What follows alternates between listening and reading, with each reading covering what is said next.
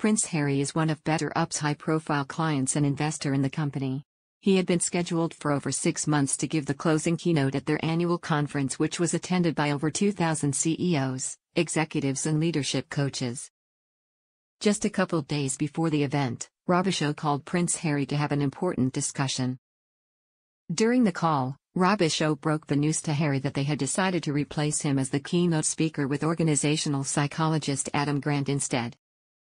Needless to say, Prince Harry was not happy about the late change and blunt last-minute communication from Robichaud. So why did BetterUp's CEO decide to sideline the prince at the 11th hour?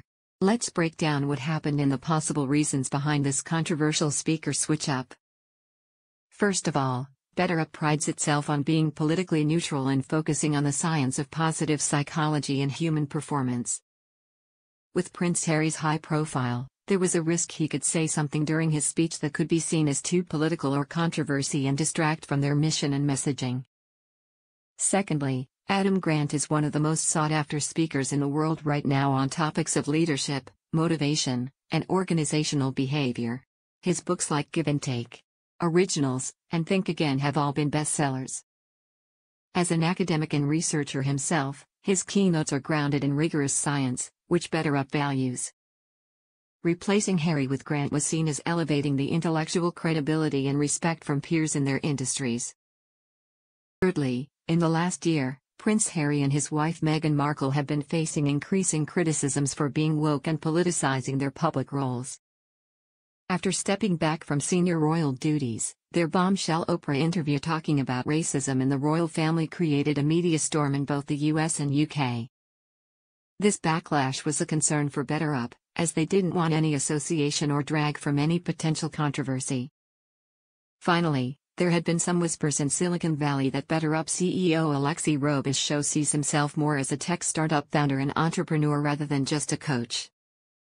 Some felt replacing a royal with a renowned professor like Adam Grant presented as more in line with tech values of intellectualism and disrupting traditions. It was a bold power move by Robichaud to prove he's the one calling the shots, not even a prince.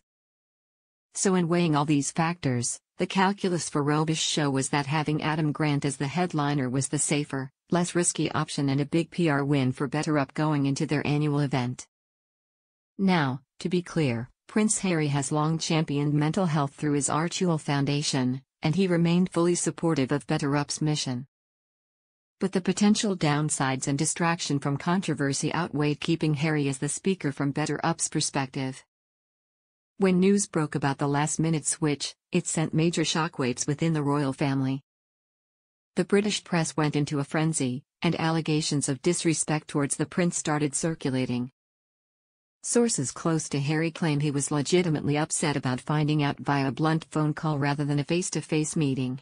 A spokesperson for Prince Harry declined to comment but stressed he holds no ill will towards BetterUp or Grant. On the other hand, Adam Grant said in an interview he was happy to step in on short notice to support the event. While he acknowledged it must have been difficult for Prince Harry, Grant maintained BetterUp made the right choice based on ensuring the focus remained on their mission and message over any potential distractions. So what does this mean for Prince Harry and his role with BetterUp going forward?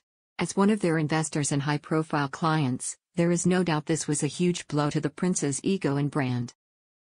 Some experts said it could seriously damage his credibility working with Silicon Valley companies if a CEO was brazen enough to bench him so publicly. However, others argue this may ultimately be a small bump in the road rather than a deal-breaker. Prince Harry remains passionate about advocating for mental health globally, and BetterUp still values having a senior royal associated with elevating their image. As long as Harry doesn't take it too personally, both parties may be able to move on professionally for now. But it will be an ongoing test of their relationship to see if this level of trust can truly be rebuilt after such a bold power move by their CEO.